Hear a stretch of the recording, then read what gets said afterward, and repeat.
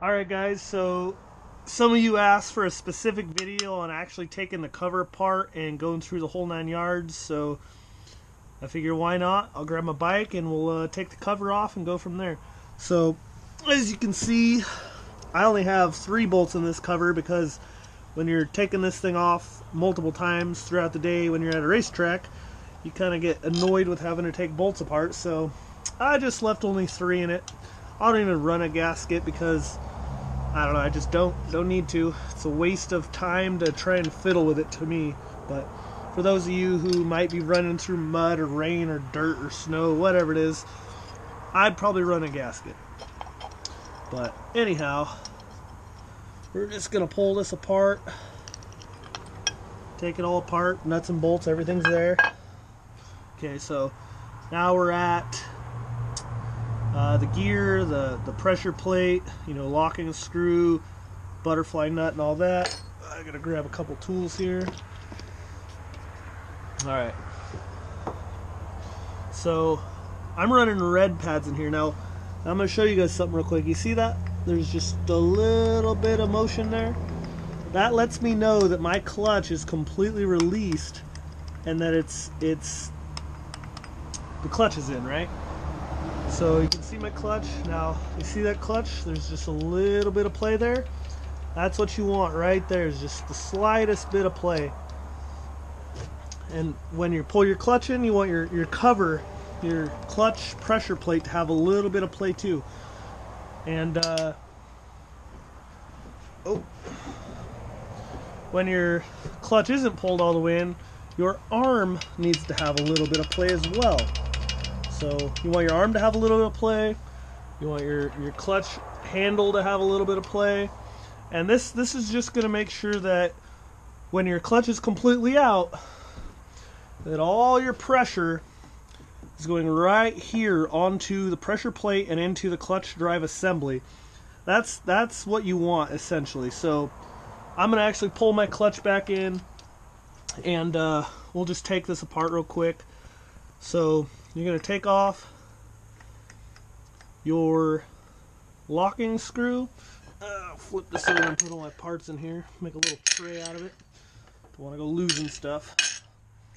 And then right here, now this is a lot easier if you have your clutch handle pulled in to get your flower nut off. See how easy that is?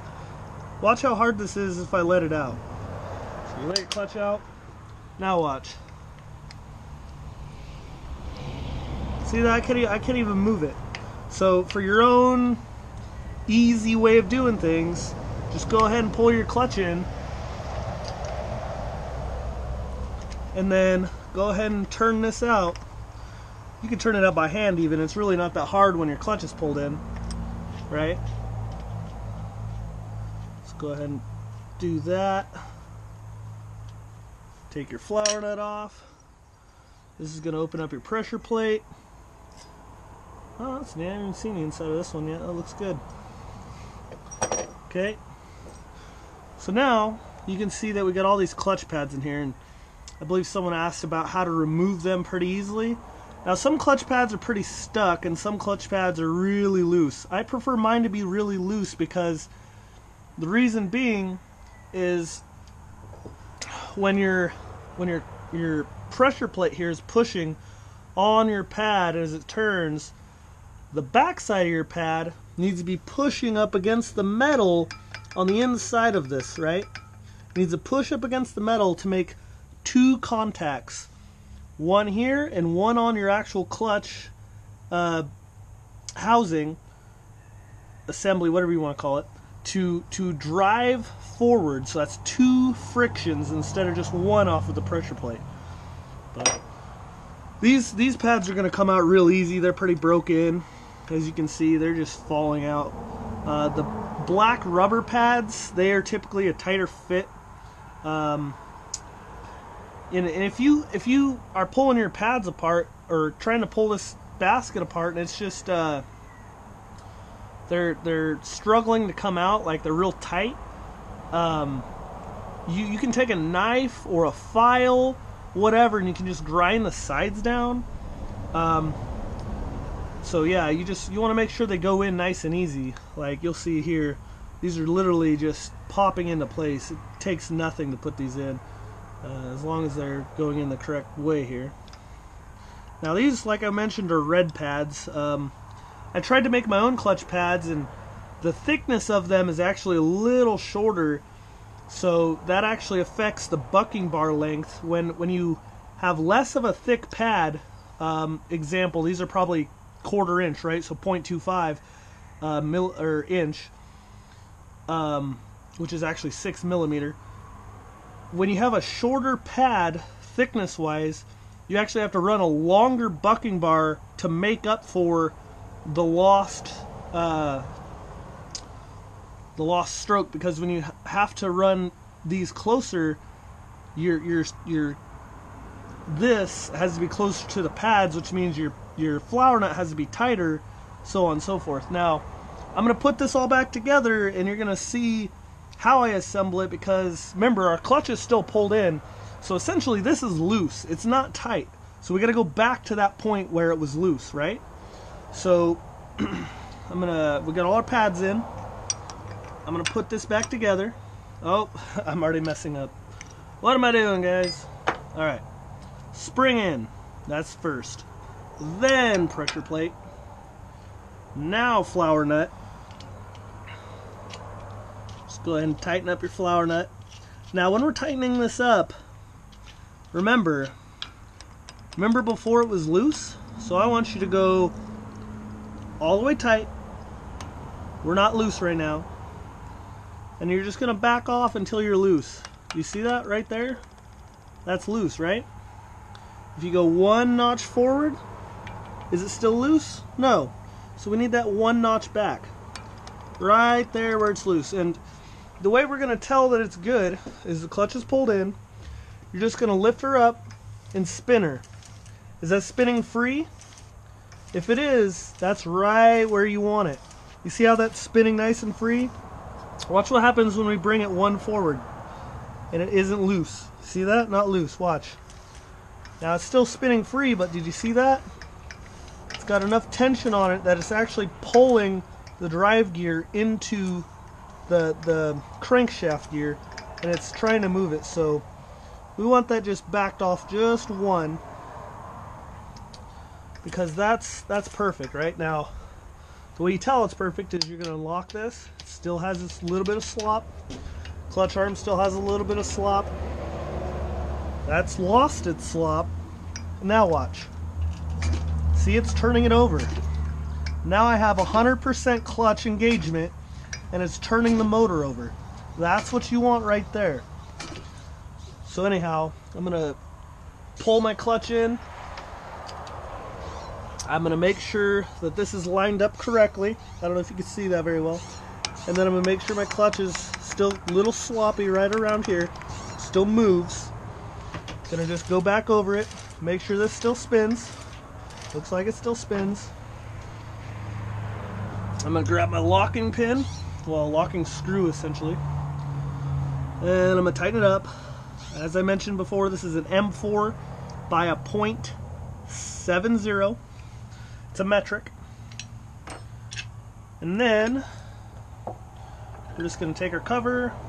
Yeah, a little grease on there. Put our cover back on. Now, like I said again, I'm not running a gasket because I don't really care to. This bike doesn't see rain. I don't take it out in the rain. I know this is Oregon, but I'll put it away and I won't ride it until it's a sunny day. This bike doesn't need to be rusting out on me. This is my baby. I got too much money invested in this thing to go take it out and destroy it on a rainy day. So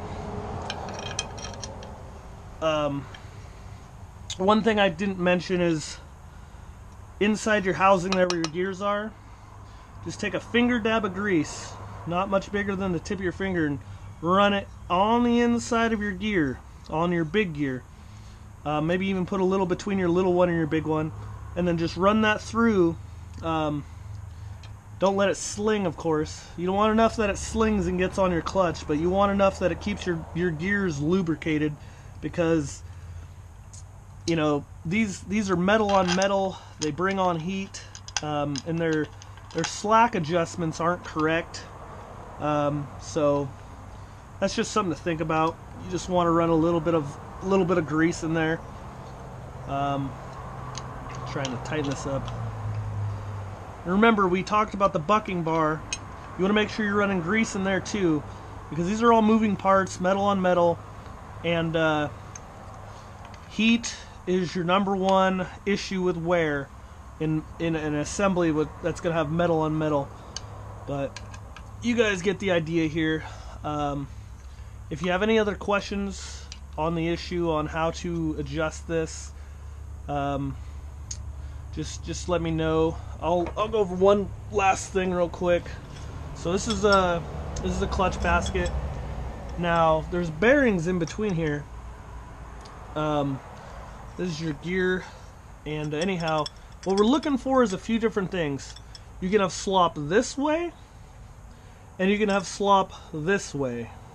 Now, when you push this back and forth, you don't want to feel much movement, and when you pick it up back and like up and down motion, you don't want to feel a little movement. So this one's got a little movement. Now, the real test with a clutch basket is that if you push into it while holding the backer, and you feel any grinding whatsoever to where it hangs up or sticks or anything, that's where you know these are bad.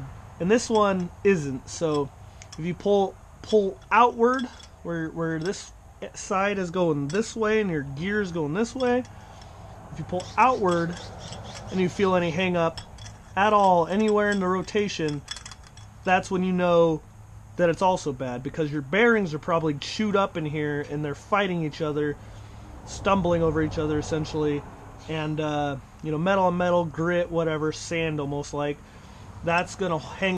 But as you can see, this thing's actually in really good shape. So this clutch is probably good for another, I don't know, I could probably race on this thing. Really, it's in that good a shape. But I want to do one last thing real quick. I gotta find the right Allen key for it. I think it's this one. You can see right here my I think it's actually this size, my clutch arm. Oh, it's pulled in. Okay, to adjust this, you don't want your clutch pulled in. Remember, you want that loose, like that. So what we're gonna do is we're just gonna adjust this just real quick, just so you can see how to do it. Now I'm running 2 of these. My other one's not even in the correct place right now, so it's probably not even being useful. I don't even know if I technically need it.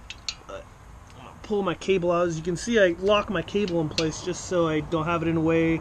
If this thing's out here like this and you're pedaling without pants on or boots, you're gonna get bit by your cable, because these cable ends are pretty sharp. But so I loosen this up. I'm gonna loosen this one up too. We'll just bring it completely out of adjustment and then bring it back in. So I'm going to loosen those by hand, both of them. We're going to come up here to the handlebar, and I'm just going to bring this back to 0. So we'll take that in. You can see the cable's all sorts of sloppy now.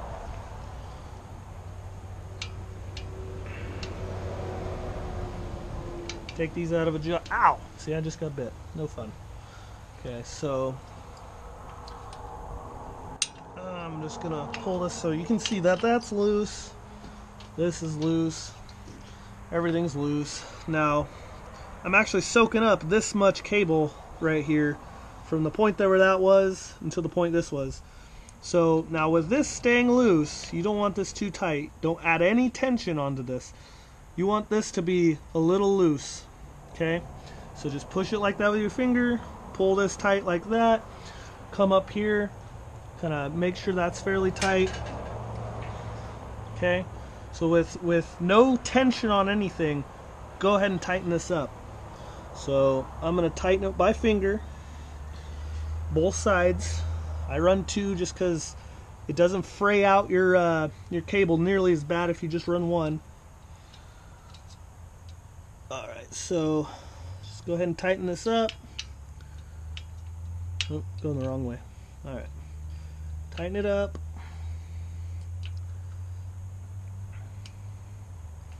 This takes a second. Gotta make sure it's, you know, getting tight.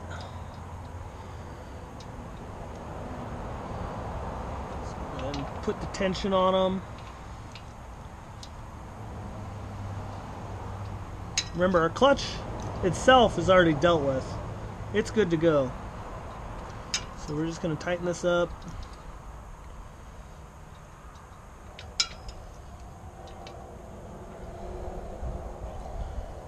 Come on. It's probably darn near close.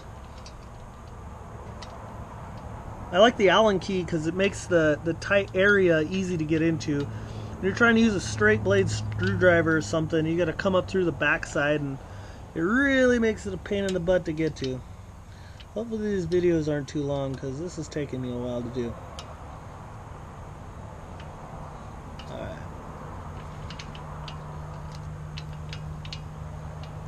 And then I'm just going to sync this one up and tighten it by hand. I don't even need to tighten it all the way for right now. I don't think I'm going to need it. But it's just a good idea. And then take your cable end, try and get the fray out.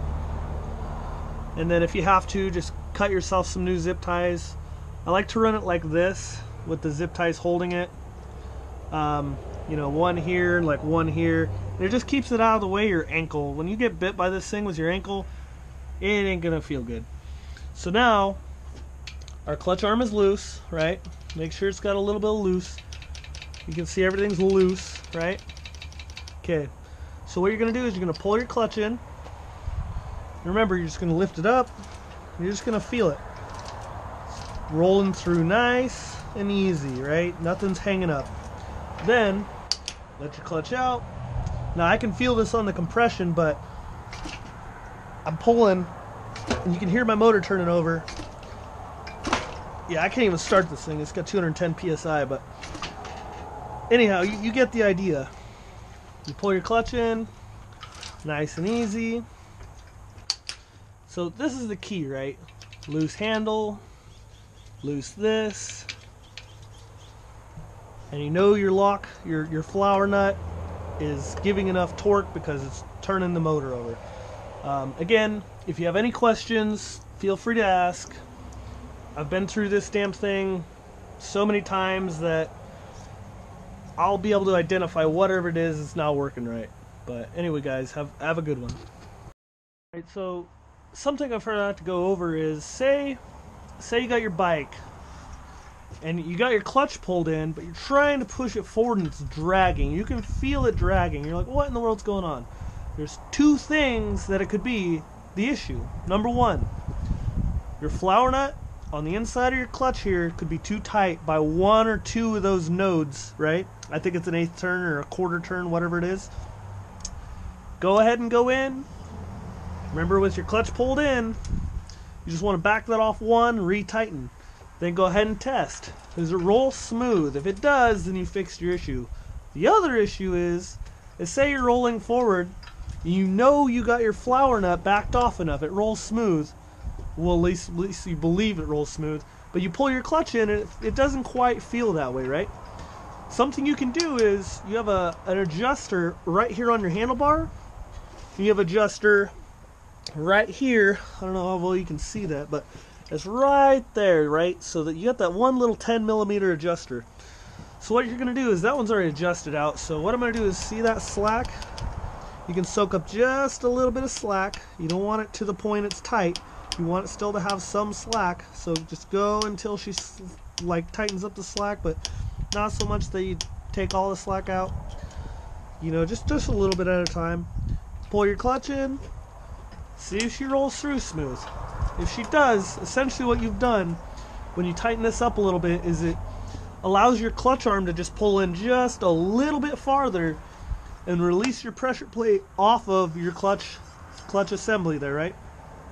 That's the one thing I missed and I wanted to mention, so just remember that. That's how you adjust it. But always, absolutely always, have that just the slightest little bit of slop, because that lets you know you're fully released. But anyhow, guys, Don't forget. That's really important.